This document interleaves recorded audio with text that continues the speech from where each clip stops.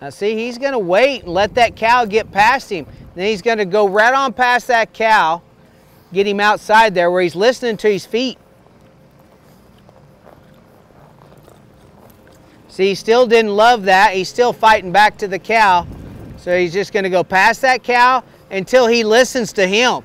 He's got to listen to where he wants to help put him. Does that make sense?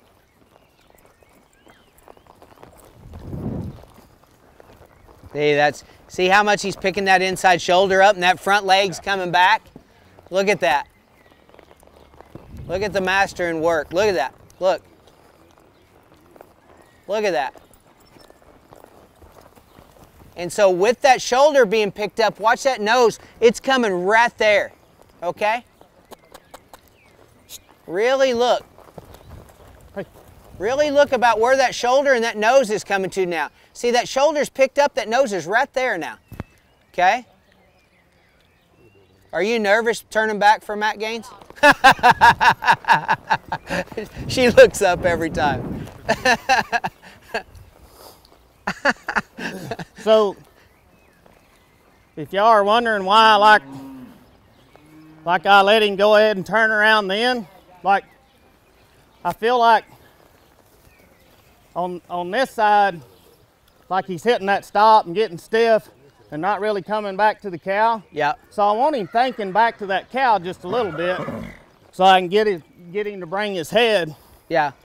And when you go to that left but turn. I'm not going to, but like I let him turn, but I didn't kick him to go hold the cow. Yeah. Yeah, he's wrapping around your leg back to the right better than he is your left. And that's what he's saying right there. He wants to get him holding on.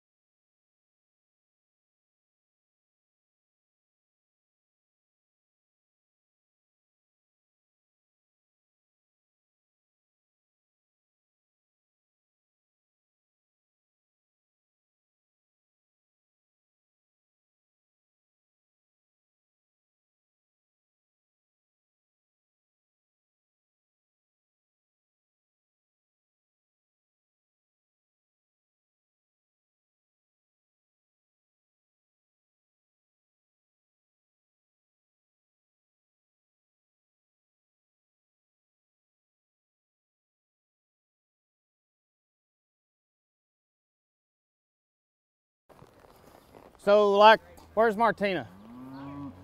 So if it's all right with you, I'm just gonna sit on him, walk him around, piddle around with him, cool off. We'll work a few more and I'll work him one more time.